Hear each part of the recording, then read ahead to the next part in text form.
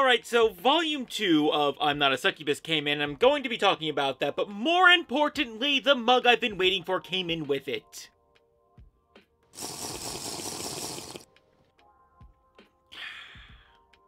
It's always important to keep eye contact. Makes it weird. Alright, so I left off Volume 1 feeling kind of underwhelmed by the entire thing. It felt, just weird. I didn't like the whole lying plot of Sakura pretending to be a succubus. That wasn't fun. And that's not a problem here. Obviously the lie's still going on, but as I thought, now that she has this kind of conspiracy with the actual succubus, it's not really brought up that it's a lie too much. It's just a thing that's accepted that she's a succubus, so we don't really dwell on Sakura being too nervous about it all the time. So plus there. The problem is that it's kind of boring.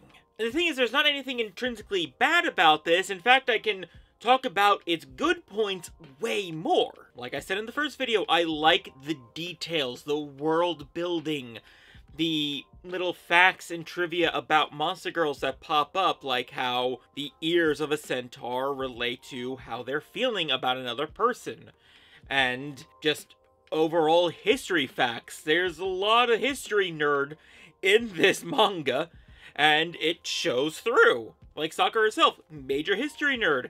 And there's a lot of talk about monster girls in the past and major points of history. So it does show that monster girls and humans have always been intertwined. And the character interactions, they're good. They evolve naturally and satisfactory. I have no real complaint about how it goes. Like, the first two chapters focus on Sakura and Chisato doesn't really care for Sakura. She's very wound tight, as it were, but she does end up opening up to her, and they work together for this centaur ritual.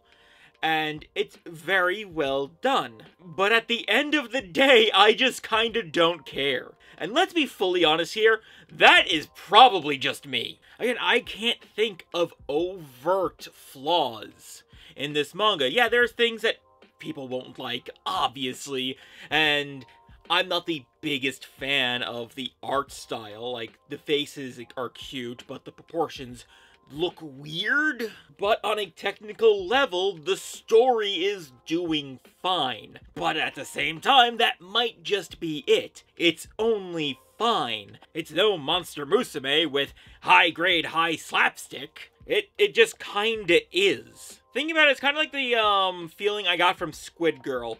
I liked Squid Girl well enough, but again, it was just fine. It just kind of existed, and I didn't hate it for existing, but I didn't love it for existing either. I'm kind of at that level with this. Though I will give this manga the chops for attempting to mix sentimentality with basically pornography. Like, who would have guessed that you could give oral in a wholesome way? That's not right. That doesn't sound right. Do not take me on that. It's not wholesome at all. It's weird.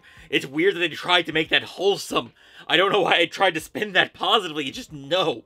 No, I can't be that positive all the time. I try to be with this channel. I cannot be positive with that. That is weird and very disturbing. And then she swallowed the egg. I don't know. So with that, I'm not sure if I'm going to be continuing this manga, but I don't hate it. So if there's an ask for it, even a small ask for it, that I continue with Volume 3 and so on, I'll do it until I actively start hating it. I'm still in that position where I'm good to go ahead, but I will not do so of my own accord. Anyway, with that, what do you think of I'm Not a Succubus Volume 2? Leave a comment down below. I'm very interested to find out. Let me know if I should continue reviewing the next volume. I'm gone. I'm still trying to comprehend the oral. It's just no. Don't forget to like, comment, subscribe, and I'll catch you next time in the void. Later.